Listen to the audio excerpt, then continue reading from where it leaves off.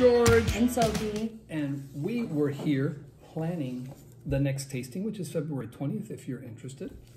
And we said, why not do this correctly with a nice bottle of wine? This is not going to be tasted at the wine tasting. No, it's not. No, it's not. So this one here is one that I was out in Napa visiting some friends in Sacramento.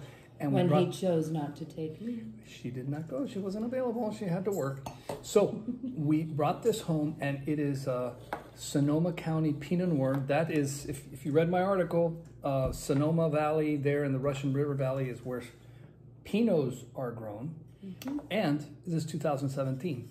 And so, yeah, we're going to have cheese, and we got to figure out what we're going to have. But why not do it with a nice glass of wine? Now, look at the legs on this thing. You probably can't see it on here, but this one has some nice tears or legs coming down here. The color.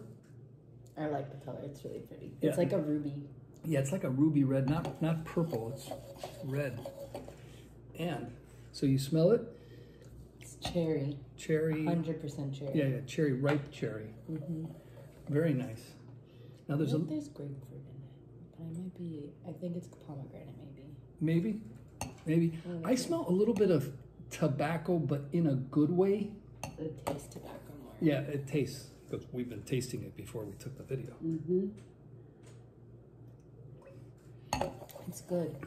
Now, when we started this club back in November, I was not very Pinot savvy. I'm starting to like this stuff. We did not take ourselves as Pinots. No, we were more cab people. I'm a Tempranillo, Sangiovesis from Italy. But these Pinots are nice. Now, the other day, my wife, she made a that chicken a la creme. So it's this chicken breast creamy with chicken, basically. cream, and this went perfectly with it because the fat from the look at the legs. Look at the legs. Yeah, the fat from the chicken went perfectly with this. So we're tasting more and more Pinots here in the Diaz household. We need to start branching into another wine because we're getting too many Pinots now. But I like the Pinots. I'm not saying I don't like them. I'm actually a big fan of them. Yeah.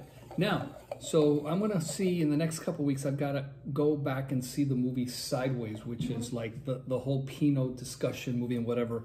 And the guy hates Merlots in the movie, and I'm starting to not like Merlots either. So we'll have to see how that works. But we're gonna have to try some Merlots. Yeah, I've already tried some, and I'm not thrilled. But anyway, we need more content that we don't like stuff. We need to prove that we have different palates. Okay, so we will have to buy wines that we don't like and suffer through drinking them. So anyway, get yourself a Pinot. Taste something like this Decoy and really enjoy it. So, cheers to that.